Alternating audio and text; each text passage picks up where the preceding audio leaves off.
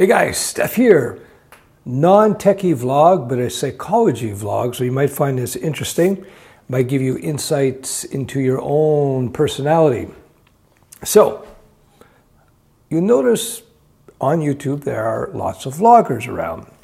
And the vloggers will use some variation of a DSLR, sometimes a cell phone, but what they'll use a lot of times, if they're using a camera like this, whether it be a Canon or a Sony or a Panasonic, so what they'll use often is something like this, a Joby flexible tripod with these bendy legs, and they'll have the camera up like this, and they'll walk around like this, talking about themselves and making coffee or something.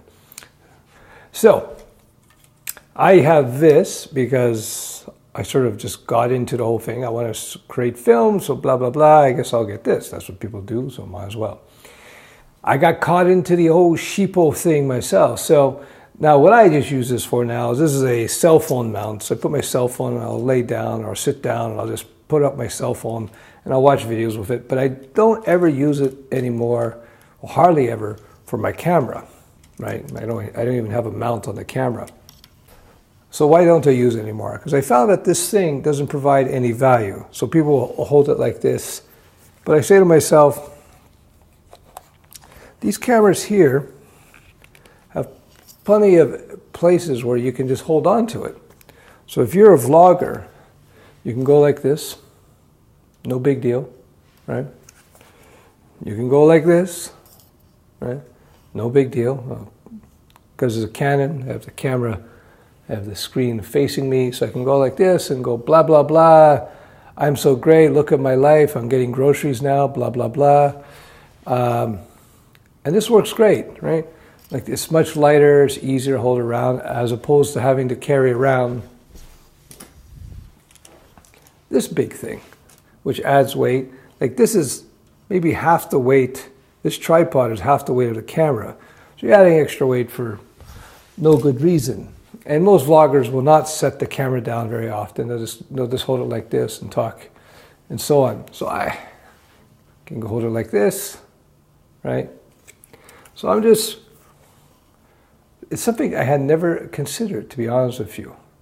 Something I never considered, how, do I really need a tripod? Because this is a very good grip I have here, right? So there you go. So why am I mentioning all of this on a tech channel? Understand the power of conformity. Understand how that can influence you. I see that a lot in tech. I see that a lot in life in general, martial arts. I've seen how somebody will put forth an idea, will say, this is how we do things, and then the herd just follows along mindlessly without even considering it. And I can understand that because if you're new in a subject, I was new in this whole camera, photography, filming thing. I just sort of go along with what the successful people do, and that's a wise approach. But once you've gained a bit of knowledge, it might be a good idea to reconsider what it is you're going to do. So for example, in the whole YouTube video vlogging thing, so this guy Casey Neistat, he's the king vlogger, I call him. He started vlogging with the Canon 70D, which is predecessor to this one, and then he went to the 80D. So then everybody went to the 80D. Now I went to the Canon because a friend of mine was on Canon. I was also influenced by that Neistat guy, but mainly because of its functionality. It had this crazy autofocus capability that saved me hassle from autofocusing. In fact, let me change that. I actually used another camera, Panasonic, prior to that, and the autofocusing was killing me. It didn't autofocus very well at all. So when I found out that this camera here, these Canons were the king of autofocus, when I figured out that they could autofocus really easily, then I said, I'm going to go to that. So I went to that. Now what happens, so Casey Neistat, this big king vlogger, king vlog on the skateboard, he decides he wants 4K. So he goes to Sony, but Sony has all kinds of other problems. 4K video, but it doesn't have this flippy screen, which if you're doing solo video shooting, you want to have a flippy screen so you can compose a shot. Anyhow, so he goes, king vlogger, goes to Sony's because it's got 4K. Everybody needs 4K. the fact of the matter is, you're doing vlogs, you don't need 4K. So he goes to 4K, and there's all kinds of extra work with the Sonys, the color science. You got to do a lot more editing and post grading of your footage. It's not as clear, as clean as Canon.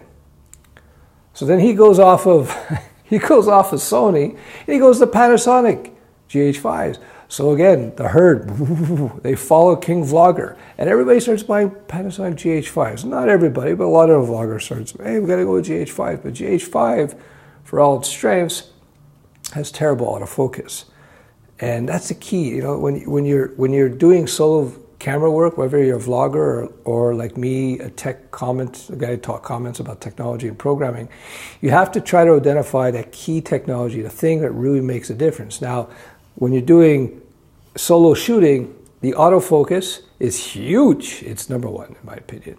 Number two is the color science, meaning how usable is the footage coming out of the camera, right out of the camera, without having to make all kinds of big changes to it. Now, the problem with the Sony cameras, you got apparently, I've never used them, but apparently you got all kinds of editing you got to do. The color science sucks. So for me, that is like extra work for nothing. Like when I had the other Panasonic with a terrible autofocus, it was just a pain in the butt to just set up a shot, because I had to do all kinds of stuff, I'll spare the details, just to get the focus right. With this camera, with the Canon 80D and the cinema camera, I don't have to do any of that. It just works 99% of the time. That's one of the reasons why you buy pro equipment, by the way, is you want to get that smooth workflow. The smoother the workflow, the easier the workflow, the better quality your output, and the more you're going to be able to do with less effort. So King Vlogger goes to Panasonic. His stuff is out of focus half the time. Then he switched. Then another vlogger out of Canada, a guy who's very good with the camera work, he said, you should use the 60D Mark II. Now, 6D Mark II doesn't have certain 4K and this and that, so the King Vlogger goes back to 6D. So because of King Vlogger in Canada and King Vlogger in New York say, hey, we're going to go to the 6D Mark II now, then everybody's saying, well, maybe we should go to the 6D Mark II now. Which is pretty funny stuff.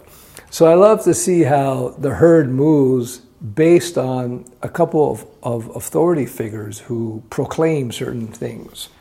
I'm not critical of the herd, because that is one of the primary ways in which our brains will make decisions. It will look to authority figures with the expectations that authorities in a particular field will have a depth of understanding and a level of understanding that we don't have, simply because they've been doing it longer, they're better schooled, et cetera, et cetera, et cetera. And there's some truth to that, but sometimes not always the case. Also, you have to also look at your use case. You have to decide whether or not, what King Vlogger needs to do, whether that applies to you, right? So I use the cameras and the videos and the vlogging as an example because it's visual. It's literally visual, and you can see it. And it's something I'm sort of getting involved with, because I have been trying to learn how to do better video, better photography for these vlogs, for my pro courses, and just for my own hobby, if you will. But I can tell you from my experience in martial arts, same thing. You see the herd get led in certain directions. And I remember when I first started doing martial arts in the early, I think it was late 70s. I was very young. Of course, I wasn't aware of the politics at that time. But in the 1980s, at one point, ninjutsu guys were considered the deadliest martial arts. Everything was ninjutsu, all the magazines. It was funny to watch that fad. And then it moved into... from ninjutsu, and moved into Muay Thai. Muay Thai, they were the killers. The Muay Thai guys can't be every art. They just get killed by Muay Thai guys.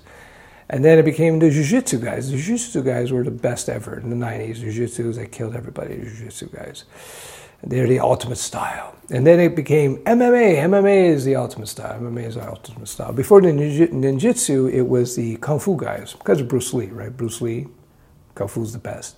And then prior to Bruce Lee and the Kung Fu guys was the karate guys and the judo guys. You get the idea. You see how there's these fads in different areas and different technologies. I consider martial arts fighting technologies. So same thing with programming languages now. Now we see the fad is in JavaScript. JavaScript is killer, Node in JavaScript. And it's got a lot of good things about it. As does PHP, as does Java, as does Python. You get the idea. Every language has its pros and its cons. Depends on what you want to do. Another thing that we see happening these days is the herd has gotten deep into highly complex DevOps. DevOps today are far more complicated than they used to be just 10 years ago. And there's something to be said about good DevOps, there's no question. But I think it's gone a little bit overboard now where they're expecting software developers to become system administrators. In the old days, sysadmins were sysadmins, and they made sure that the environment was stable and everything was patched and up to date so that the developers could deploy their code in a stable environment.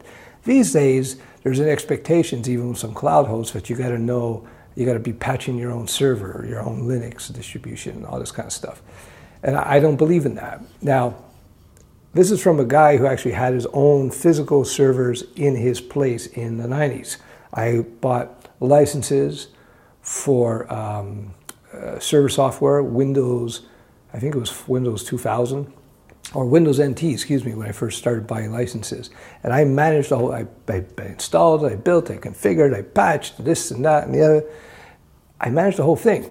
And when I got rid of those physical servers that I managed myself and I just co-located and I paid people to take care of that, it was like a huge amount of headaches and burden off my back. One of the things you learn as an entrepreneur is if you don't try to be a master of everything, you don't try to do everything. That's a big mistake.